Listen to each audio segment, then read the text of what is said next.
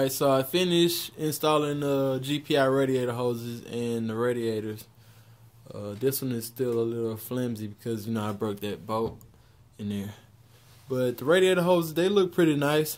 I don't see how you can go wrong with, I don't see how you can screw up radiator hoses if you're a manufacturer unless you make it out of some cheap, brittle material and it deteriorates on the inside. But they look pretty nice. I had to trim this hose right here because it was too long, and I had to trim this hose because it was too long. See, that's the big one, and the smaller one I only had to trim it a little bit. I just used the razor blade because that's all I have right here. But still waiting on that Bud racing head. Whenever it gets here, I guess I can ride. Trying to think of what else.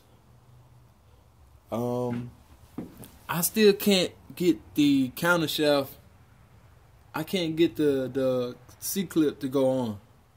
Now I wanna, something in me wants to just beat it on and make it stay on, but I'm scared to do that. I know for sure the O-rings are on there right this time, but it seems like I just don't have enough space. If anybody can help me out with that, just leave a comment or something. Send me a message or something. But yeah, that's all I have until I can get that head and I can get to riding, man.